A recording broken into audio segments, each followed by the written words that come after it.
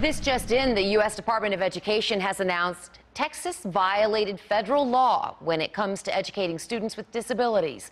The I-Team's Brian New has been investigating problems with special education at Texas schools for the past 18 months, and he joins us now live from our Dallas newsroom with the latest developments. Brian.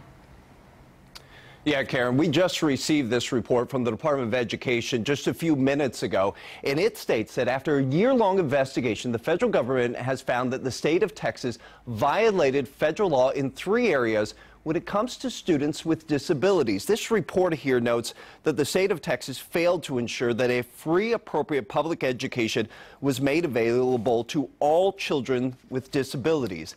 It was a year ago, you may remember, when hundreds of families here in Texas met with federal education officials at what were called listening sessions. Families there shared their stories at these sessions of how their children were being denied special education services at Texas public schools. Students like Billy Wilkerson of Richardson stood up and shared his story about how, despite his disability, his school refused to evaluate him to see if he even needed special education services.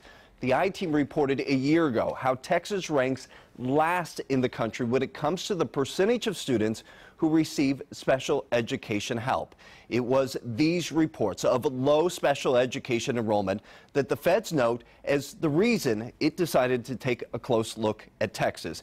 You know, this report also lays out a plan and a timeline of how the Texas Education Agency needs to fix these problems. We were told by a source this morning that the first 2 copies of this report, one went to the TEA, the other went to the governor's office. We will continue to dig through this report and give you the latest developments throughout the day.